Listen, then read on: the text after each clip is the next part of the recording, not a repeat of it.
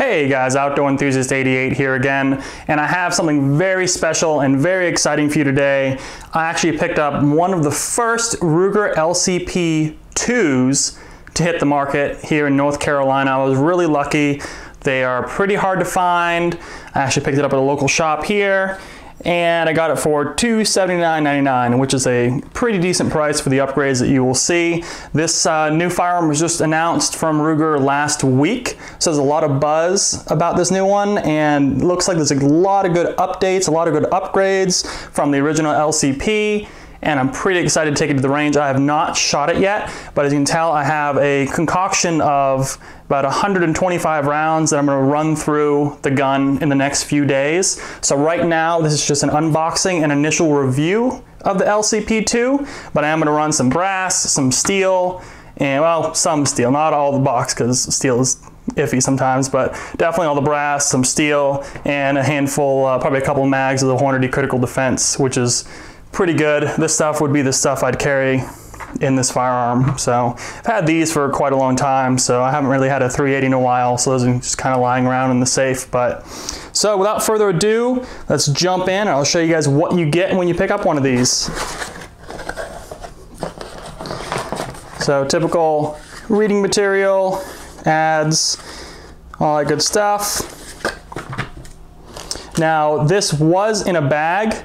It wasn't really in this holster when I got it, but the bag mysteriously disappeared, so I'm assuming it got stuck at the gun shop I picked it up at. But it actually did have a tag, a little barrel check chamber indicator there, has a rubber band around it, has a little advertisement there, new and redesigned, LCP2, kind of cool. One magazine, 6 rounds, 380 caliber, really sticky. You can see there was a sticker on the back, so this will have to be cleaned. Nothing in the chamber, but if you want to take a look at that, completely redesigned. Thicker back strap with more kind of texture on the back here. It's still with the magazine. You can only get a couple of fingers on there. But from what I heard, like I said, I haven't shot this yet. From what I heard from the shop owner, who actually has put a couple hundred rounds to this already, not this one, but this is one of the new ones, but this one has not been shot yet. He actually went and said this thicker back strap, you can tell it's a lot thicker in the back here, it really helps with felt recoil, and he said it's phenomenal. And you'll also notice that there is much higher sights on the firearm, and you'll see that it actually has serrations on the back of each of the sights, front and back. It also has cuts in the slide in the front and the back that are much more grippy, I would say, than originally, from the original LCP. Similar mag release, mag pops out even with all that gunk on there. Comes with one magazine. Just one, so actually I picked up a second one. These are really hard to find. I picked this up at the same store, the last one in stock they had. The reason why they're hard to find is the LCP2 magazine, just the 2, is the only one, as of right now, that will lock the slide back on the last round. A regular LCP magazine will not do that. It'll just go forward and you won't tell that you're empty or not. So the LCP2 magazine is the only one that does lock it on the last round. Now, one of the big improvements beyond the looks and kind of the texture is that it does have this really neat trigger, and it's more of your traditional Glock or M&P kind of style safety on the trigger. So it's not a double action anymore, it's a single action. If you want to hear, it is a loud break because of there is a hammer in the back here. It's not, it does cock the hammer back.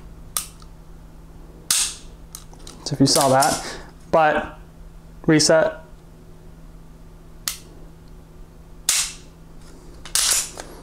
Is not bad. The fact that this trigger is much nicer than it used to be means that when you're holding this gun and you're shooting it, I mean, it's not going to be a super fun gun on the range, but 50 rounds or so and you'll want to give your hand a break. But in a defensive situation, that trigger would be key. And you can choose to carry it, you know, one in the chambers. You can do 6+1, or I might even try to practice carrying it with nothing in the chamber. But it depends on, you know, what it looks like. So, and that's a safety, you know, what you want to do. But it does come with a little cable lock there, a replaceable bottom base plate for your magazine. So if you wanted to make it, you know, it'll look kind of like this. You can make it as small as possible. It's already pretty slim, and you still get a couple of fingers on there. But that extra pinky hole, well, they call it a pinky hole there. It's really almost for your ring finger there. Let's see. And you also get this right here is pretty cool. It's a in the pocket holster. Leather on each side.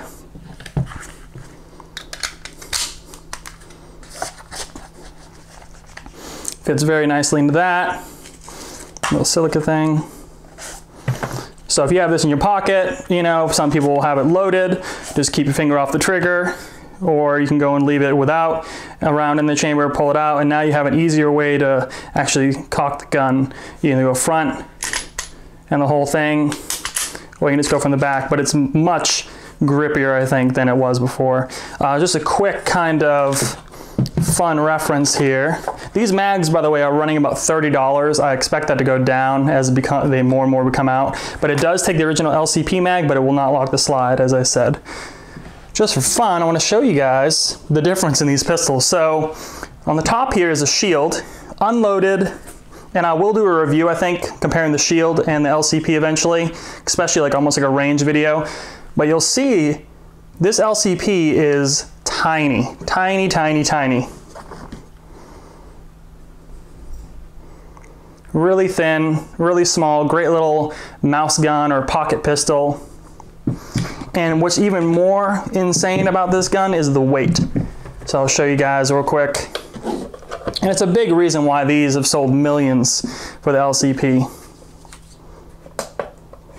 So unloaded LCP 2 comes in at 10.6, which is actually exactly what Ruger has specified on the website. Shield unloaded with a 7-round mag. Remember, the LCP is only 6 rounds.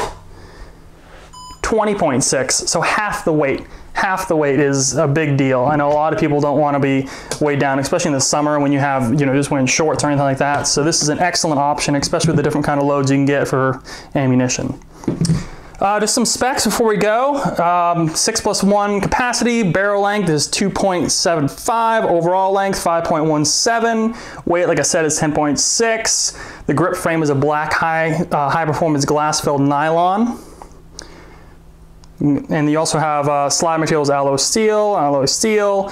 Width is only 0.91, which is pretty cool. And the sights are really neat because they don't drift, but they do have the ability to actually kind of anti-glare on there with the serrations. Height is 3.71, and let's see, MSRP is $349. So, but you can get these around $279. So yeah, that's it, guys. You know, it's a really cool, neat little pocket gun, a great upgrade from the LCP. I wasn't impressed with the original LCP, but I finally decided to give this one a try. So look out for a review. I'm going to put about 100 rounds through it in the next few days, and I'll throw a review on there about how it did. So definitely subscribe to the channel so you can catch that. Like this video. Let me know if you have any questions at all about this being a new firearm in the market. If you have any questions at all before you buy, you know, hit them below, and have a good one.